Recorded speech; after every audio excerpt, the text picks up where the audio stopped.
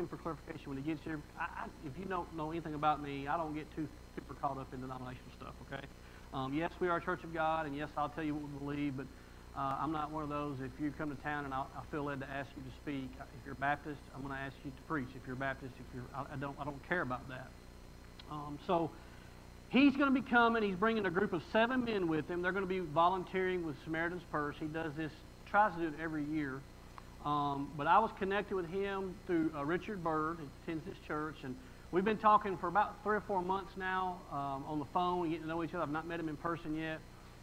He's been pastoring that church for a lot of years. He's been in ministry for over 30 years. But in the area of Kentucky that he lives in, there are several prison systems there. And for 30 years, he has been the chaplain in multiple prisons down there. And that's really, kind of very similar to this church.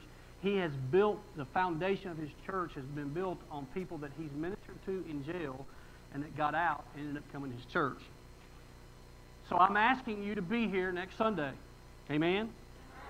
They are going to stay at our camp. They have made a generous donation to our camp to stay out there, even though that wasn't necessary. We were going to let them stay. They're coming 2 days early to fish, and then after 2 days, they're going to Samaritan's Purse, and they're going to do work out there.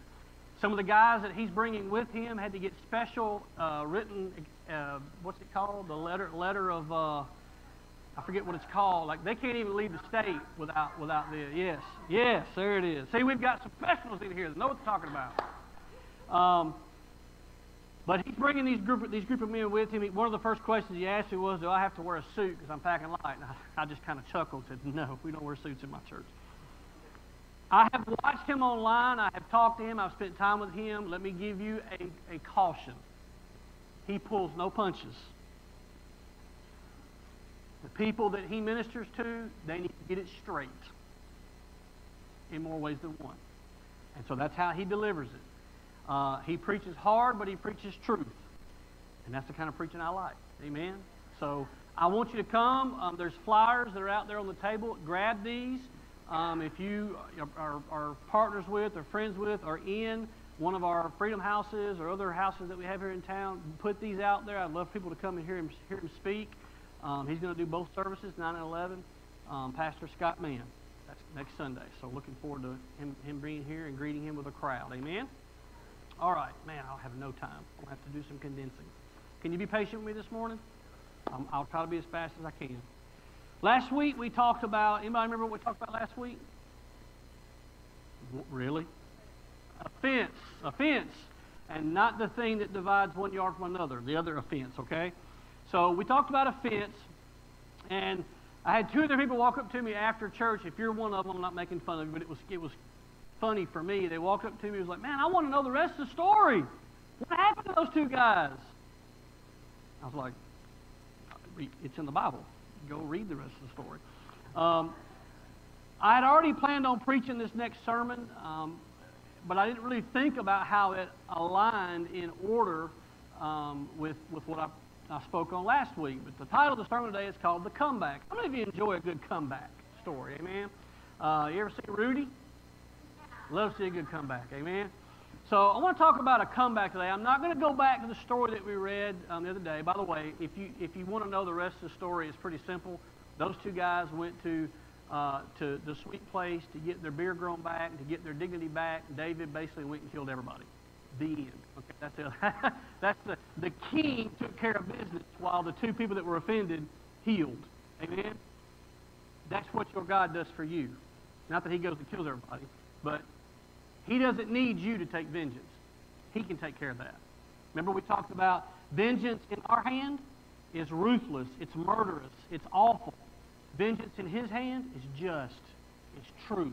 Amen? So we're going to move on from the offensive part of what we talked about last week, and we're going to talk about the comeback. There's one character in the Bible, and if you read the Word and you've read the Old Testament, if you've gotten to know me, this will come as no surprise to you, but there's one character in the Bible that is just basically my favorite character. I love reading about him. I've done so many sermon series on him and taught on him. There's so much to talk about. We talked about him when we did our prayer series on prayer, but I love Elijah. Okay? Elijah was hardcore. And I strive to be more like him. But if you read about Elijah, like so many prophets in the Bible, he wasn't perfect. Amen? Is anybody in here perfect today? Just before we get started, you might be online at home watching TV. You're perfect. I apologize, but we're not perfect here, okay? What I love about Elijah, he's a lot like David and other prophets. He struggled, and he failed, and he doubted, and he messed up. God restored him, and he moved on. Amen? So I want to talk about Elijah. Probably out of all the stories of Elijah in the Bible, the one that for me takes the cake, it's my favorite, is the story in 1 Kings chapter 18. It's the prior chapter to what we're going to be studying today, where he stands up to Jezebel and King Ahab and 450 prophets of Baal, and Elijah and God handle business that day. That's my favorite story of the Bible. I can't imagine being in the position that he was in. He's got a king's wife, Jezebel, and all these prophets. And I'm not going to get too deep in the story. I'm not even going to talk about that. But my favorite recollection of that story is in the Bible, and I'm paraphrasing, where it says Elijah stood off to the side while the prophets of Baal had their turn, and they cut themselves, and they danced around, and they screamed, they hollered, and they tried to wake up the demon Baal. Come and prove who you are. And did Baal ever answer? No, he never did answer. And I love the part where Elijah, it's like he's off the side, and he kind of steps in and goes, maybe he don't hear you. Maybe he's busy. Maybe he's on vacation. It literally says that in the Bible. Maybe he went away for a while. Maybe you should scream harder. And we know what Elijah's doing. He's taunting them. He's saying to you, he's not listening because he's not real. Now go sit down.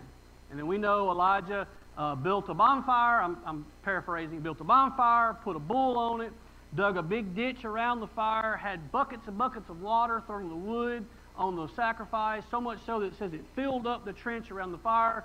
And then he prayed a very simple prayer, called down fire from heaven. It said that God came down in the fire. He consumed the offering. He consumed the wood. And it said that the flames were like tongues licking up the water in the ditch. And then when he was done, he looked at the 450 prophets and he said, it's your turn.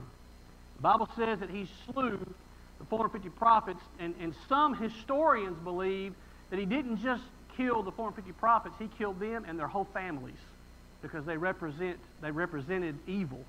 I don't know that that's not in the Word of God, but that's what some historians believe. So I want to pick up with the comeback. That doesn't sound like the beginning of a comeback story. But if you know the Word, you know that there's more to the story. Any of y'all remember Paul Harvey? We're going to talk about the rest of the story today. Amen? Some of y'all know what that is. Some of you don't. So I'm going to start out in 1 Kings 19, 1 through 4. I'm reading out of the New King James Version. It says, and King Ahab, told Jezebel all that Elijah had done. He went home and told his wife, you're not going to believe what happened today. I'm not sure what he was thinking. If I was a king and I saw that happen with my own eyes and I knew that my wife would take issue with that, she'd be the last person I'd go home and tell what I saw. But it says, Ahab told Jezebel all that Elijah had done, also how he had executed all the prophets with the sword. Wifey is not happy. Then Jezebel sent a messenger to Elijah, saying, so let the gods do to me, and more also, if I do not make your life as the life of one of them by tomorrow about this time. Let me translate that for you. So help me. I'm going to hunt you down, I'm going to find you, and I'm going to do to you and 10 times worse what you did to our prophets. That's what she said. On the heels of a great day. Let's be real. Elijah had a great day. Amen? He had a great day. I don't know if it was the next day or the next week, but it was relatively close amount of time between the great day and this letter, this message coming from Jezebel. Watch what this great prophet of God says. And when he saw that, he arose and ran for his life. What a knucklehead. It says he arose and ran for his life and went to Beersheba, which belongs to Judah, and left his servant there. But he himself went another day's journey into the wilderness and came and sat down under a broom tree. And he prayed that he might die and said, "It is enough. Now, Lord, take my life, for I am no better than my fathers." What I wouldn't give to have been a fly on the wall. Number one, I don't think there are any flies in heaven. But to have been a fly on the wall of the throne room and seen the look on God's face when that prayer came rolling in. Can you imagine how God must have felt? After doing what he did, at the beckoning of Elijah's prayer, no offense here, ladies, I don't think we have any Jezebels in here. One woman sends a message, and he's scared for his life. He has just experienced the favor of God on his life in one occurrence that is immeasurable, what God did for him that day. And one message from a controlling king's wife puts him on his heels. He defeated a demon, Baal. It wasn't even a real God. 450 prophets, and one woman rocks his world. Let me die, Lord. I'm scared, and I don't know what to do. 1 Kings 19, 5 through 8 is where I want to focus the rest of our time. As humans, all too often, what we do is we look at what Elijah did. He was scared, he was worried on the heels of a great victory, and most of the time when you hear this preached, it focuses on what he did wrong. Right? That's human nature. We're not going to do that today. We're going to focus on what he did right. If you know me and you've listened to me preach, you know that I like to look, we do this in Bible study sometimes, I like to look at the Word and not just look at it for what it says, look for patterns in the Word, rhythms in the Word, things that I can look at and go, man, he did this, he did this, he did this, and he got that. That's a pattern. That's something I need to do. I need to pattern myself after that. Are you with me? Y'all got to do better in the first service now. I got to know you're with me. 1 Kings 19, 5 through 8. We're going to use these few verses here to model a pattern for what we should do as a comeback. It says, "Then as he lay and slept under a broom tree, suddenly an angel touched him and said to him, 'Arise and eat.'" Many people believe that when you read in the Old Testament of an angel of God or the angel of God coming, if they don't name it specifically as a certain angel, a lot of people believe it's Jesus. It's God incarnate coming to minister.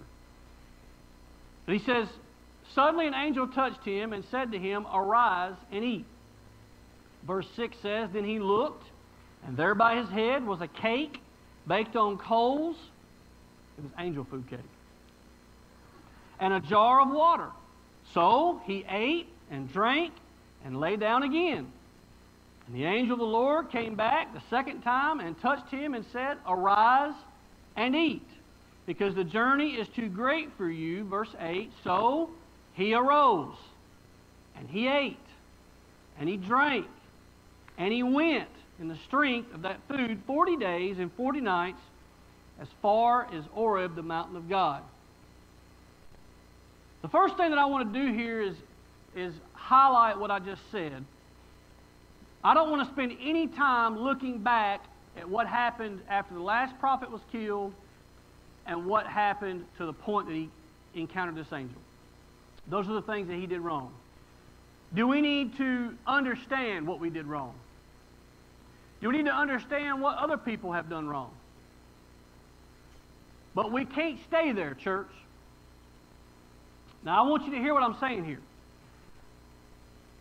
I know as I make this point, the elephant in the room, some of you are going to think about a program that our church, I'll just say it because he's probably going to see this, and I know Brittany's here.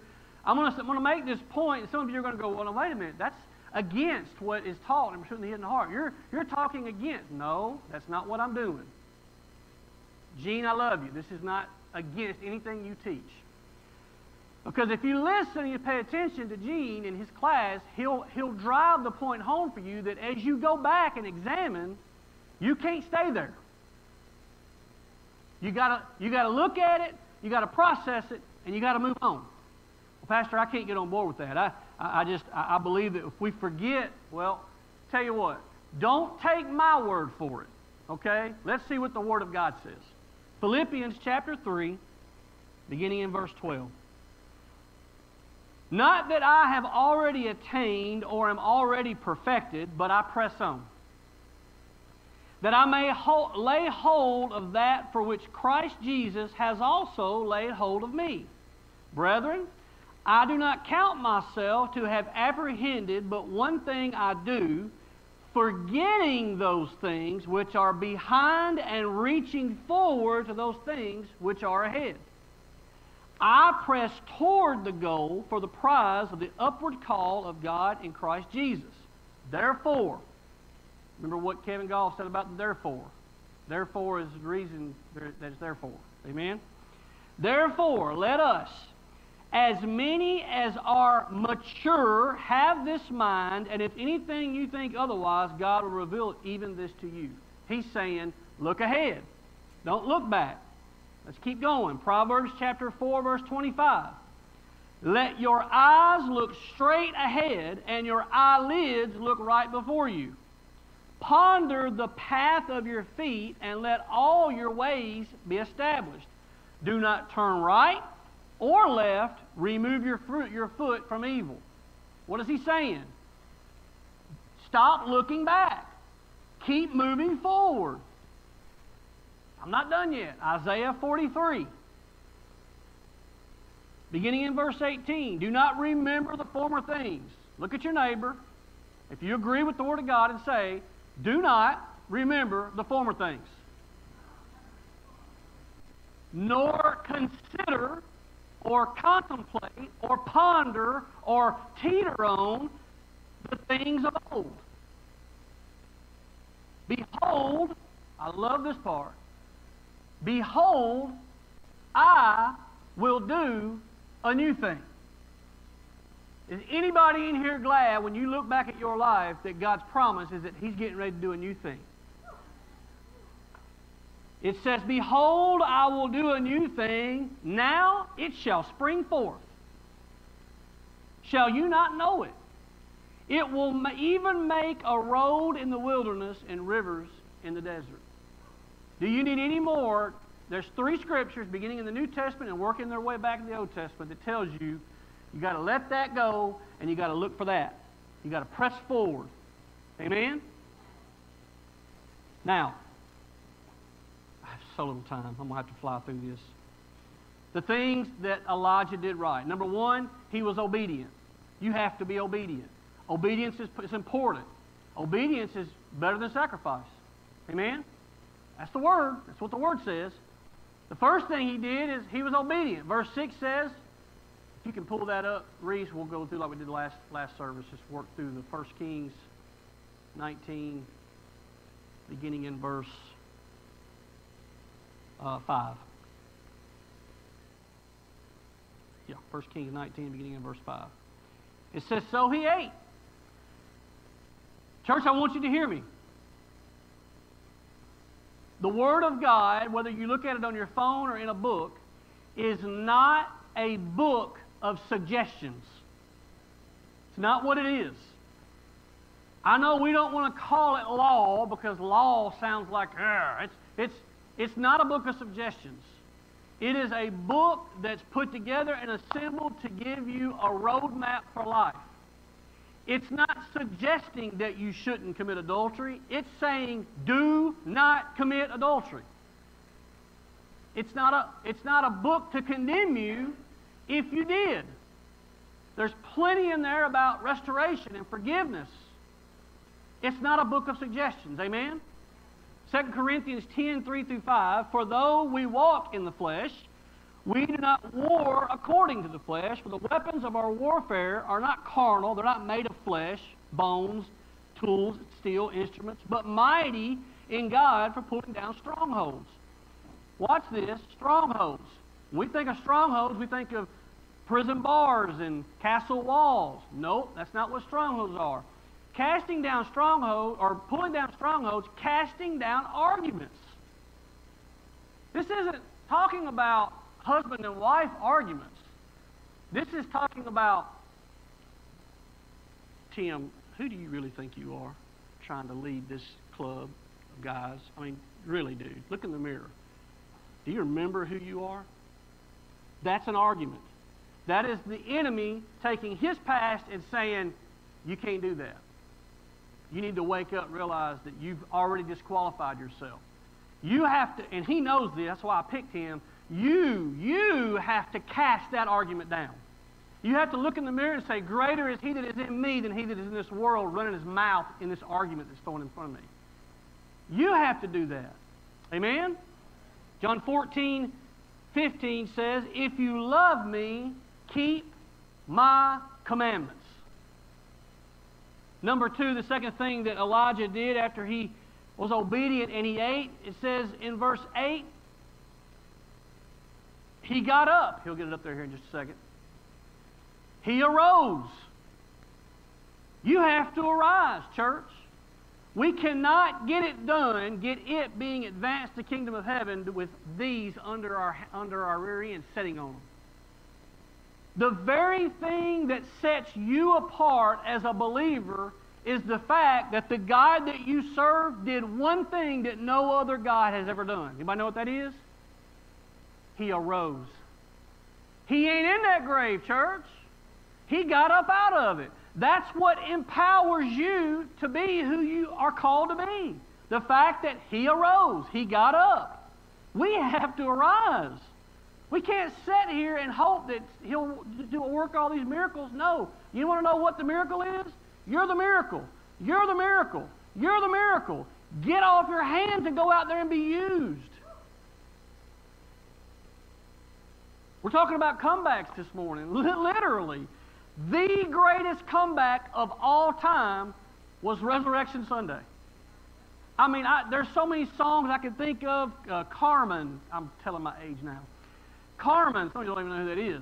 Before contemporary Christian music, there was Carmen. And there was a couple songs that he did. One of them was, I think, called The Champion, where he was a boxer. But that's a picture. That's an illustration of all of hell. I mean, y'all got to understand, in the spiritual world, the devil thought he won. He's not all-knowing. All he knows is there's a physical body, drained of blood, dead in a grave. I win, you lose. Hell was celebrating that day. And all night. Imagine when they woke up Easter Sunday morning with a hangover from partying all night and looked at that grave and Jesus wasn't there no more. We don't get excited about that enough, church. Jesus was beaten. He was spit on. The Bible says chunks of his beard were ripped out of his face. 3-inch thorns were shoved into his skull. He was stabbed. He bled out on the cross. He came back. Acts 26:14-18. And when we all had fallen to the ground, I heard a voice speaking to me and saying in the Hebrew language, Saul, Saul, why are you persecuting me? Anybody know who Saul is? Paul. Who is this asking him in the Hebrew language? Imagine being Paul, the guy who thinks he's doing it right, going out and dragging wives, husbands, and children, the Christians, out of their homes and killing them in the street. And all of a sudden, Jesus is standing in front of you going, why are you persecuting me? It is hard for you to kick against the goads, so I said, who are you, Lord? And he said, I am Jesus, whom you are persecuting.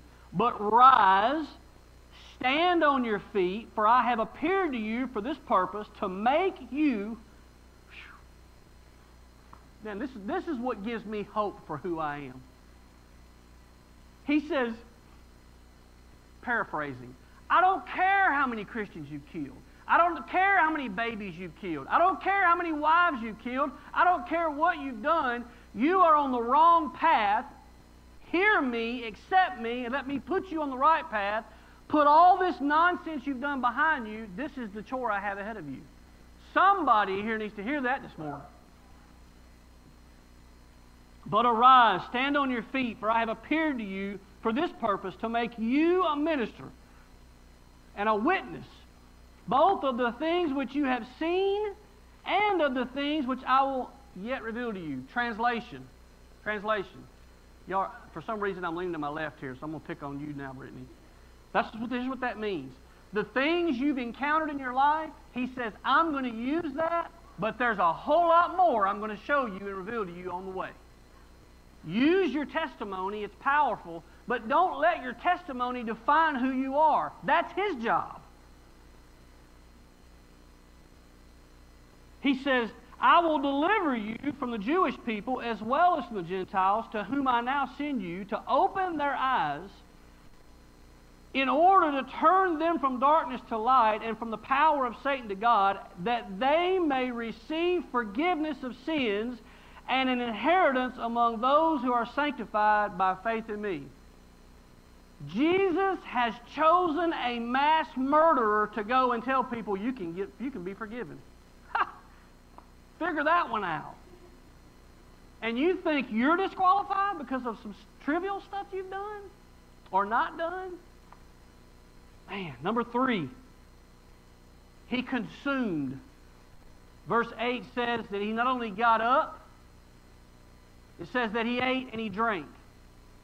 This is symbolic to us as we read it, because what was given to him was bread. And from a biblical standpoint, when I tell you to consume bread, what am I really telling you to consume? The Word of God. We have got to acquire and build a pattern in our life for acquiring a taste, a hunger for consuming the Word of God. We live in a world and a society where you look at, I love you, Facebook, not really, I just use you, let's be real. We look at Facebook and Instagram and we look at these things, and everything we see tells us what we are supposed to think. You want an opinion? I'll give you an opinion. If you want an opinion, get hungry for the Word of God. You will get up every day and walk out of your house unapologetic for the salvation message that has already saved you. And you won't be apologetic for it. And I'm going to give you a little news flash and a prediction. The world is going to hate you for it. But when you have the truth dwelling up in you, your feet are going to be planted like concrete blocks in the ground. You're going to be immovable. When people doubt what you say, or they try to take the Word of God and put some human twist on it, or say, well, that may be what it says, but this, that, and the other, just smile and nod. Whatever you say. But I know what it says to me. And I know what the truth is. And I pray every day, I pray every day, God, give me a hunger that only the Word of God can resolve. Matthew 4:4 says, but Jesus told him no. The Scriptures say, people do not live by bread alone. They live by every word that comes from the mouth of God. Every word in that Bible, Old Testament and New Testament, is the Word of God. I don't know if there are other books out there. I've got some of them in my office that they say was originally part. All I know is I have a Bible in front of me, and that's what I use. I don't have all the answers. I will one day. I don't have all the answers, and I'm okay with that, because the Bible actually says there are some mysteries that you're not meant to know. That's where faith comes in. You either have it or you don't. Is this okay? All right. Number 4. Look at your neighbor and tell your neighbor, your get up and go needs to get up and went. The next thing that Elijah did is he went.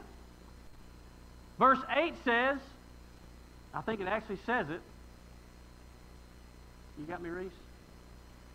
So he arose and he ate and drank and he went. We come to a point here that I'm probably going to lose some people. But I pray you hang on.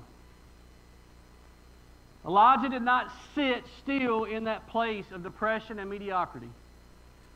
He didn't have the answers. All he knew is that this angel appeared and said, here's some bread, here's some water, drink it, you're going to need the energy. I would imagine if an angel appeared to me and offered me bread and water, I'd probably be filled with faith too, because I'd be like, oh my gosh, it's an angel. Can I touch you? But he got up and he went. Exodus 14:15, I absolutely adore this verse of Scripture. I love the relationship that Moses had with God.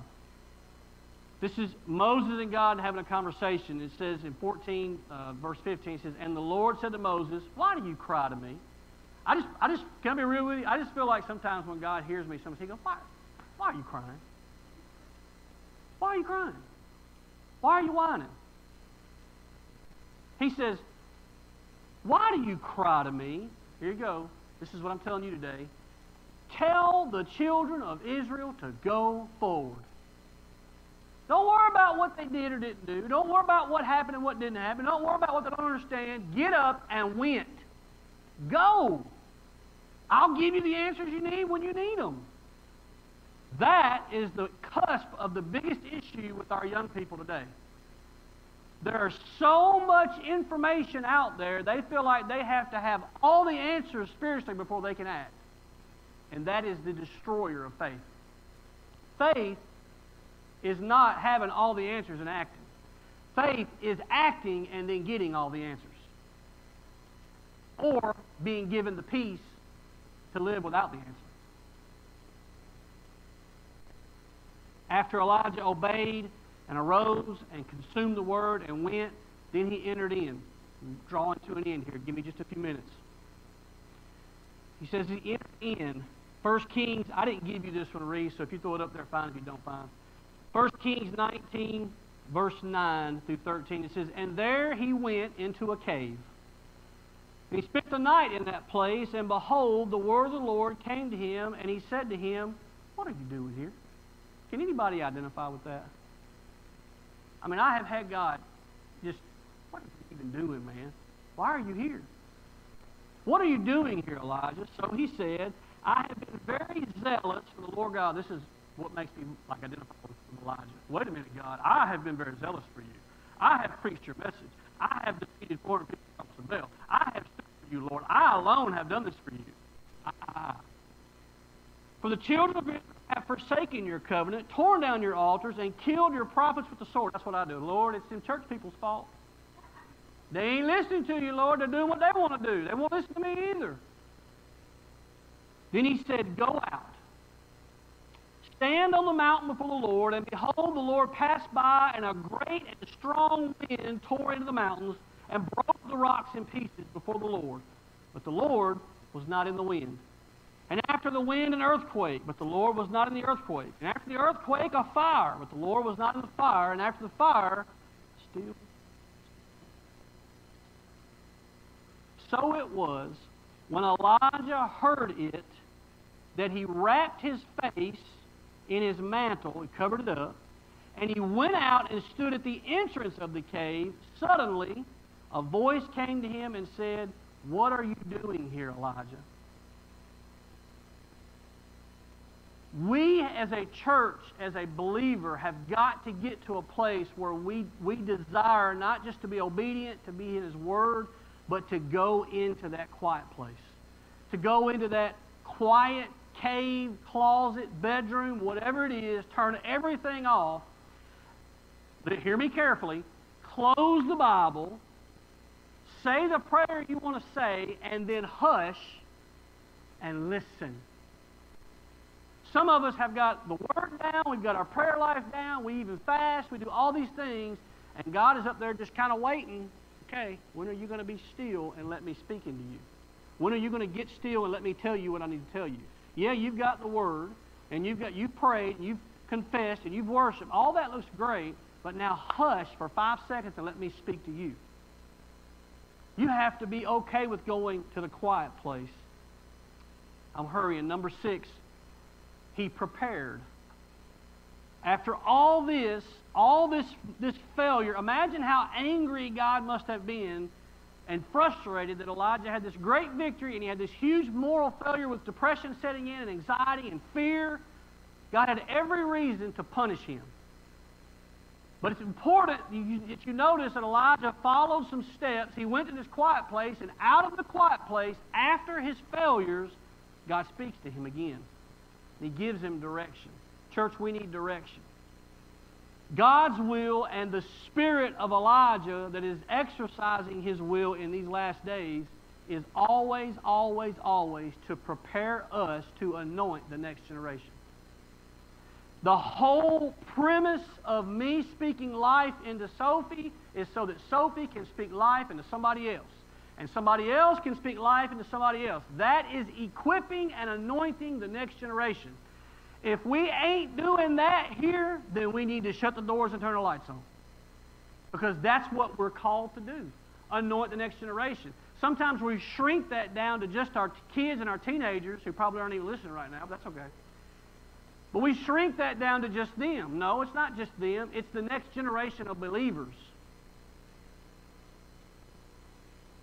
We are in the last days. I know you've heard it your whole life like I have, but we're in the last days. There is no doubt we're in the last days. We have a job to do. Amen? I want to read 2 more verses and I'm going to wrap up. I'm done. God's promise, or made a promise in Malachi. That's the book right before Revelation. 1 Kings 19, 15 through 19. The rest of the story at the cave. He says, Then the Lord said to him, Go, return on your way to the wilderness of Damascus. And when you arrive, here it is, anoint Hazael as king over Syria. Next generation. Also, you shall anoint Jehu, the son of Nimshi, as king over Israel. Next generation. And Elisha, the son of Shaphat, of Abel, Meholah, I don't know these names, you shall anoint as prophet in your place. Now, God could handle all this on His own. But He's saying, Elijah, your time is coming to an end. You have failed miserably, but I'm still going to use you to anoint the next generation. Hear me, church. Some of you in here think that because of your past, you have completely disqualified yourself from carrying on the legacy of God. And you're wrong. The enemy is lying to you. You have another person to anoint. You have another person to speak life into. You know how Billy Graham got to be Billy Graham? Because he heard a preacher that heard a preacher that heard a preacher that heard a preacher that heard a preacher that heard a preacher that went to a place and a Sunday school teacher spoke into a guy, and that's how Billy Graham came to be. True story. What would have happened to that legacy if that one Sunday school teacher had not spoken life into that one kid? You have a job to do. And God, this is the best part, could care less about what has happened up to this point.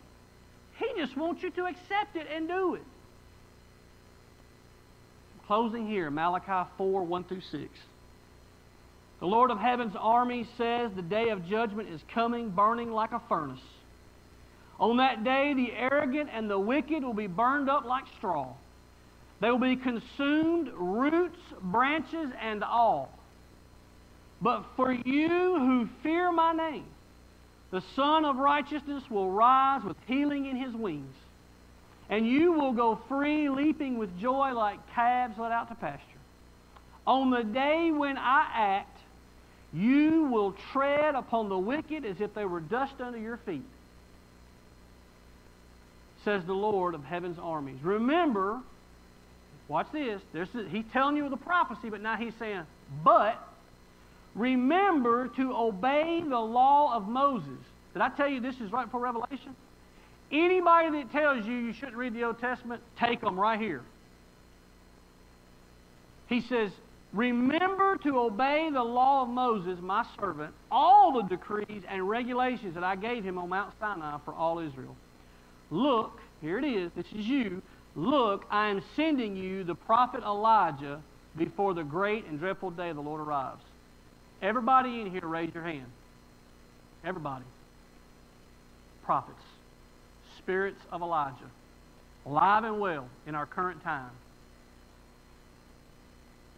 His preaching will turn the hearts of fathers to their children, the hearts of children to their fathers. Otherwise, I will come and strike the land with a curse.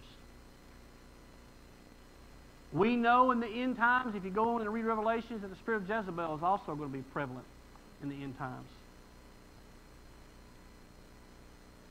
My prayer is that you will accept this pattern in your life today, and that you will realize that you're not just meant to aimlessly shuffle through this world and this life. You have a purpose. And if you're not doing your side of that equation to establish and figure out what that purpose is, you're failing yourself and you're failing those that you're supposed to be anointing for future use. Amen? Stand to your feet.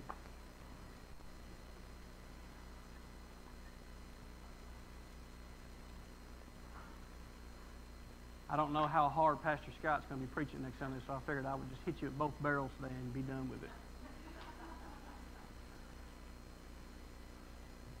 Church, there's a pattern in the messages that you're hearing and that you're going to continue to hear over the next few weeks.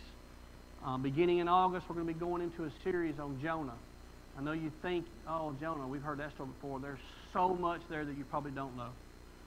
But the premise, the whole thing around Jonah is that God spoke to him and said, go to this city that's attacking my people and tell them that there is a God in heaven that loves them and that can help them. And Jonah said, no, I won't go. I don't want our church to be the church that looks at God and says, they can't be helped. We're just going to keep on doing us. That's not who we're called to be. Amen? Let's pray. Father, we love you. Lord, even though the Word is hard and it's sharp and it cuts going in and cuts going out, Father, we love you. We thank you for this Word. Maybe I'm the only one, Lord, but I thank you for this Word. It has challenged me and it has told me to refocus and look at what it is you have me doing as pastor and what we should be doing as a church. Father, I pray that if there be anybody here today that falls into the category that they're not sure where they're at, they don't know if they're doing what they should be doing, maybe they think they're saved, but they're not sure. Father, I pray that right now, everybody under the sound of my voice, even online, will hear that and question, are they where they should be doing what they should be doing? And if they are, Father, I pray that without hesitation, right now, they would make their way to this altar. There's no reason, no excuse, Father, to put that off any further. I would say to them, Lord, that there are no final answers that they're going to receive. There's not some magical music that's going to play while they're in this altar today, Lord, but the beginning can start today. I speak life into this church today, Lord. Help us to be hungry for you. Help us to be obedient. Help us to hunger for your word, Lord. Help us to get up and arise and go out. Lord, help us to be willing to do the uncomfortable things to advance your kingdom. Father, we love you. We thank you for this word. We praise you. We just pray in advance for Pastor Scott for next week, Lord, that you would begin to anoint him and minister to him to bring the word. It's in Jesus' mighty name we pray. Everyone said amen. God bless you, church. I owe you almost 14 minutes the next time I preach. I'll make it up.